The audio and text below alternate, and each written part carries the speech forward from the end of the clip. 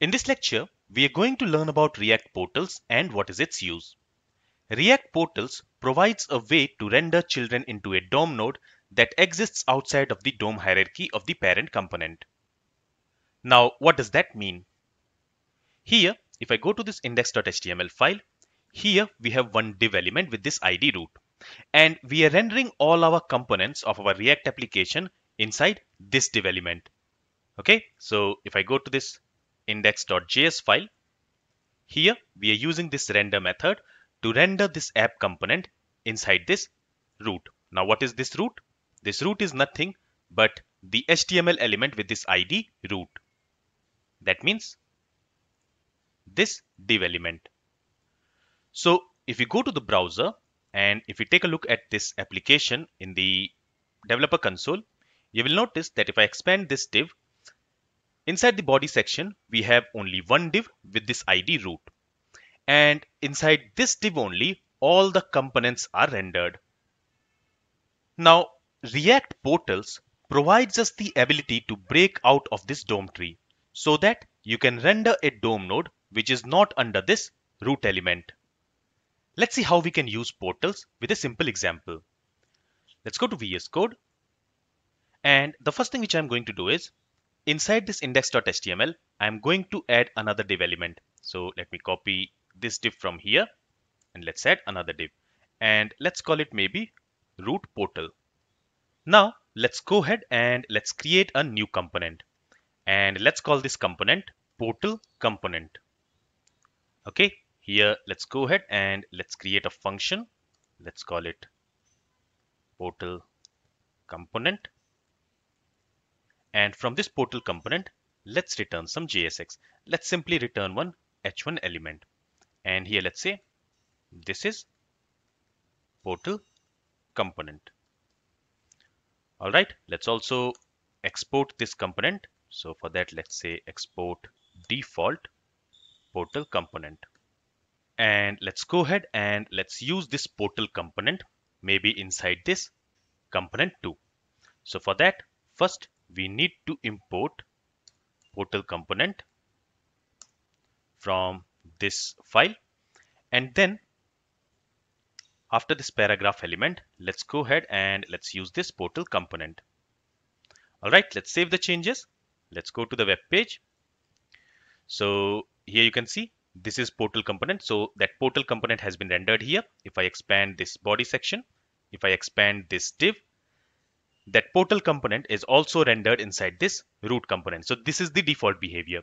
But what we want is we want to render this portal component inside this div with this ID root portal. So for that, what we need to do is instead of directly returning this JSX from this portal component, we want to call a method called create portal. And this create portal is present inside the React DOM object. So let's import React DOM from React-DOM library. All right. And then instead of returning this h1 element directly, what we are going to do is on this React DOM object, we want to call create portal method. And the first argument of this create portal method is the JSX which you want to render. So here we want to render this h1 element. Let's pass that. And the second argument is the DOM node where you want to render it. So here we want to render this JSX inside this div. So for that, here we can specify a second argument using this document.getElementById method. And here we can pass the ID of the element where we want to render this JSX. So here the ID is root portal. Let's copy this and let's pass it here. With this, let's save the changes. Let's go to the web page. So here we have this error, export React DOM was not found in React DOM. Actually, this is a default export, so we should not wrap it within parentheses like this. Let's save the changes now. Let's see if that error is gone. And you can see that now that error is gone. And now you will notice that that h1 element, that portal component, is not rendered inside this div with this id root. Instead, if I expand this div, that portal component has been rendered inside this div with this id root portal. And this is what we use portals for. Using portal, we can render a JSX or some HTML in a DOM node other than the root element.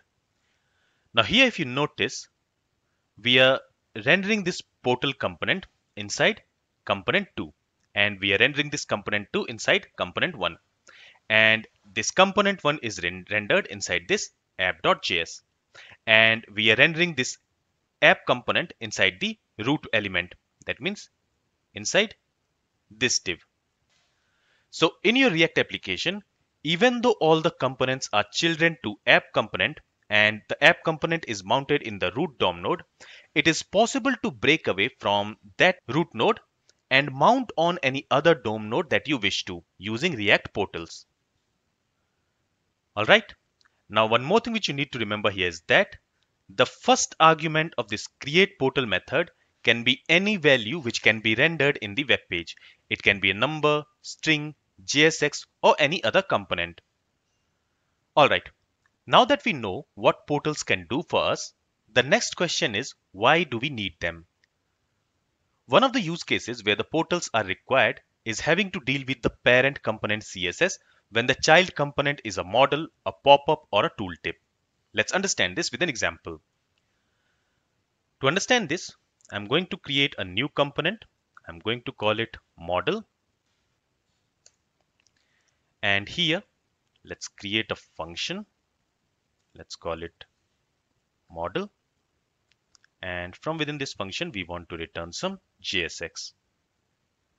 And in order to save some time, I have already written that JSX here. So let's grab it from here and let's paste it here. And let's wrap this JSX within react.fragment. Let's also copy this react.fragment from here and let's specify it here. And this should be the closing react.fragment. Alright, so now that error is gone, let's also provide some tab here. Now I'm also going to create a CSS file for this model component. So let's call it model.css. Alright, now again, in order to save some time, I have written some CSS here. So let's grab it from here and let's paste it here. Okay, now let's go ahead and let's import this model.css inside this model.js. And finally, from this file, let's also export this model function. Now, we want to use this model component inside this component 2. Okay, so from here, for now, I will remove this portal component, or I'll try to simply comment it. And let's import model component. Okay, and let's use it here. Let's go to the web page. And here we have these 4 errors, and all these errors are in model.js file. So here it says React is not defined. Let's go back to our model component. And here we are using this react.fragment. In order to use that, we also need to import this React object from React library. Alright, if we save the changes, that error should be gone. Now we have these 3 errors: show model and hide model is not defined. That's because here I'm using this show model and hide model. So basically what we want is, in the component 2, we want to have a button element. Let's go ahead and let's create that. Let's call this show model. So when this show model button will be clicked, I want to show this model component. For that, on this button element, let's go ahead and let's add on click event listener. And this should be listening to display model function. And here, let's go ahead and let's create that display model function. Okay, and let's also go ahead and let's import use state from this React library, and since it is not a default export, we need to wrap it within curly braces like this. All right, now here let's go ahead and let's use this useState function, and for the initial value I'm going to pass false here, and this useState function is going to return an array. So here let's use this array destructuring syntax, and inside this let's create a variable. Let's call it show model, and let's also create a function which will update this variable. So let's call it update show model. So what we want is, when this show model is false, in that case this model component should not be rendered in the web page. That means it should be hidden. But when this show model is true, in that case this model component should be displayed in the web page. So initially we are setting it to false. So initially this model component will not be visible. But when the user clicks on this show model button, at that time we want to display this model component. Okay, so when this button is clicked, this display model function will be called. Inside this function, let's go ahead and let's call this update show model. And here, let's update the value of this show model variable with the value true. And let's also pass the value of this show model to this model component. For that, on this model component, let's create an attribute. Let's again call it show model. And to this, let's assign this show model variable. Okay, now let's go to this model component. Here, this component is going to receive a props, and on this props, this show model will be created as its property. So in the model component, we are adding a class on this div, which is going to display the model component. Okay, so on this div, we are adding this alert class, and we also want to add this hidden class dynamically based on the value of this show model. If this show model is true, we don't want to add this hidden class. But if this show model is false, in that case, we want to add this hidden class. Okay, and this show model is the property of this props object. So again, this alert class will be applied on this div element, but this hidden class will be applied dynamically on this div element based on the value of show model is true or false. If the value of show model is true, in that case, that hidden class will not be applied. In that case, we are assigning this empty string. But if this show model is false, in that case, this hidden class will be applied on this div. And same is true here as well on this div also. So this div is an overlay div. We also want to display this overlay div when this show model is true. So here also let's say props.show model. Finally, on this button element also, we have this on-click listener. So this button element will be present inside the model window. So in the model window, when this button is clicked, this model window should be closed. For that, we are using this on-click event listener. So again, in this component 2, let's go ahead and let's create a new function. Let's call it hide model. And on this model component, let's create a new attribute. Let's call it hide model. And to this, let's assign this hide model function. And here we are assigning this hide model without using parentheses like this. Okay, so here we are passing a reference of this hide model function to this hide model attribute. Now in the model component, here when this click event will happen, we want to call that hide model. Okay, so again, this hide model will be created. This hide model, it will be created as a property on the props object. So here we can say props.hide model. And here we are already importing this use state. So let's remove this statement from here. And inside this hide model function, we want to set the value of the show model variable to false. So let's do that. And with this, let's save the changes. Let's go to the web page. And here, let's click on this show model button. So you can see a model window has been displayed. Now when I click on this OK button, this model window should disappear. So everything here is working as expected. Now we learned that one of the use cases where portals are required is having to deal with the parent component CSS when the child component is a model, a pop-up or a tooltip. So that means if I go here, we are calling this model component inside this component 2. So here, for now, instead of using this react.fragment, let's go ahead and let's use a div element. And on this div, I want to set some CSS style. Okay, so here, first I want to set the width, let's say to 300 pixel. And I also want to set the position to relative. With this, let's save the changes. Let's go to the web page. And now if I click on the show model button, you will see that now this alert window is being displayed in a slightly different way. Here, we want this alert window, this model window, to expand throughout the screen.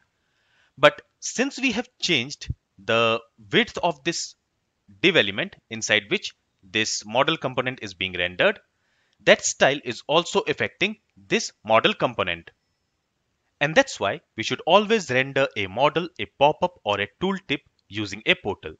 So here what we can do is, let's go to this model component and let's render this model component inside this div element. Okay, so for that what we can do is, we can use react dom dot create portal and we can pass this JSX as its first argument, and then we can also pass the node inside which we want to render this JSX. So again for that we can say document dot get element by ID, and to this let's pass the ID of the node where we want to render this JSX. In our example, we want to render it inside this div with this ID root portal. And let's go ahead and let's import React DOM from React-DOM library. Let's save the changes. Let's go to the web page and now let's click on the show model button. And now you will notice that now this pop-up window, this model window is being displayed as expected. So even though this model window, we are rendering it inside this component 2 where we have set the width to 300 pixel. Since this model window is being rendered in another node inside this node, this CSS style is not affecting this model component. I hope with this example, now it is clear why we need portals. This is all from this lecture. If you have any questions, feel free to ask it.